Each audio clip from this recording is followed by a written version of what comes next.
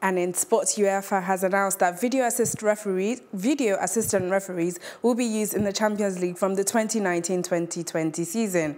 The decision to use VAR from the playoff stage onwards was made by the UEFA Executive Committee at a meeting in Nyon, Switzerland on Thursday morning. The European governing body also announced that VAR will be used in the 2019 Super Cup, Euro 2020, the Europa League from 2020-2021, and the Nations League's finals in 2021.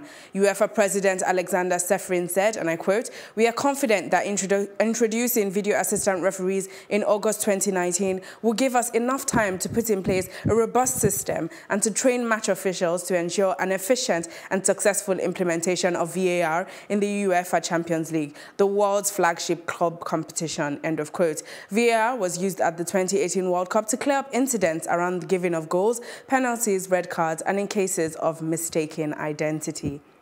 Now, the management company of Watford defender Daryl Janmaat have confirmed that the player will be out for 5 to 6 weeks with a knee injury. The 29-year-old has had work on his knee in order to speed up his recovery process. His representatives released a statement on Thursday saying he will not take action in the coming weeks and has undergone a minor intervention on the meniscus of his right knee. The Dutch international will also miss the matches against Germany on October 13th and Belgium on October 16th. With his national team.